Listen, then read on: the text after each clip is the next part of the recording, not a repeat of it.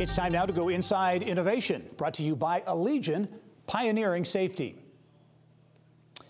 Well, Indianapolis-based startup Mandolin just launched in March, and already it's raised $5 million in a seed round to grow its digital platform to help artists, venues, and fans all over the country connect through live music.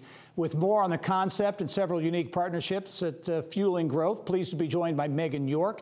Meghann is Chief Marketing Officer at Mandolin. Meghann, welcome to the program. Thanks so much for having me. It's, I think, a fascinating story, and really that a fusion, if you will, as you and I were talking a moment ago off camera, of technology and music, and it's all happening, it's all coming together right here in Indianapolis. Talk about how Mandolin really came about, because it really did address what was one of the real effects on the music industry from the pandemic.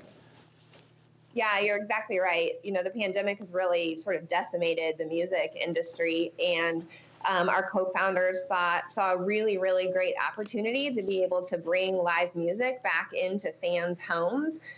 You know, nothing connects us like music does, and I'm a huge live music fan myself. So during the pandemic, you know, was really missing that. So, you know, we're bringing live music back to people, and then we're also giving, you know, artists and venues that have really been hit economically by the pandemic the opportunity to perform again and sell tickets again and prosper from their art. So it's very exciting to be doing that here in Indianapolis. Yeah, give us a kind of a thumbnail sketch of the business model, Meghann, of how it works and how it competes. You know, there's a lot of free content out there, but I think Mandolin offers kind of a unique experience that really is attracting folks.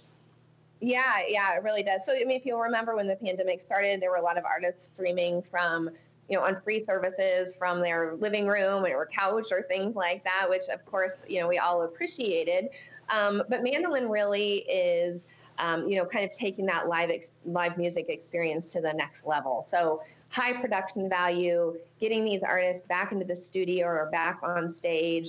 Our clients are really the artists and their teams and the venues. So we work with all of them to you know, plan the show, plan the content, market the show, ticket the show, all of those things, and then you know, facilitate them with the fans streaming the show and giving them access to it.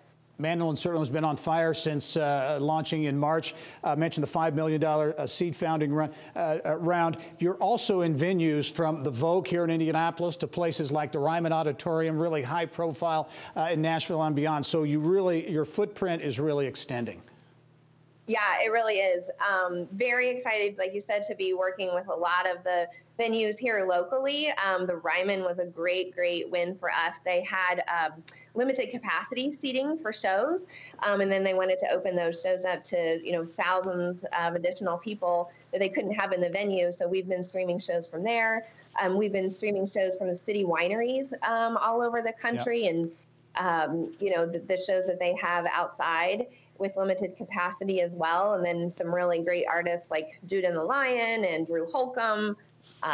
Yeah, it's really exciting. Okay, Meghann, big event coming up, election day, throughout the day, November 3, #IVoted Festival. Talk about this. You got hundreds of artists lined up.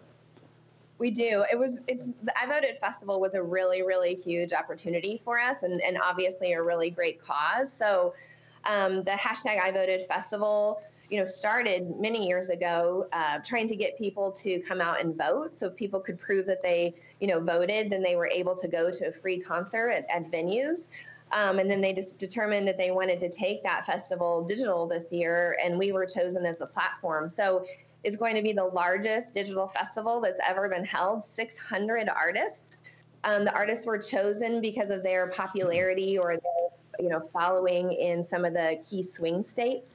So, and the premise is still the same. You know, you take a selfie with your ballot or at the polling station, or, you know, whatever is legal in your particular state, and then submit that. And when you submit your selfie showing that you, you know, that you voted, you get access to the free festival. And like I said, 600 artists. Big event coming up Tuesday. Meghann York from Mandolin. 50 employees already at the company as well. Another high alpha company achieving some great success. Meghann, thanks for the time. Good luck with the event in the week ahead, and we look forward to seeing you soon. Thanks so much. Okay.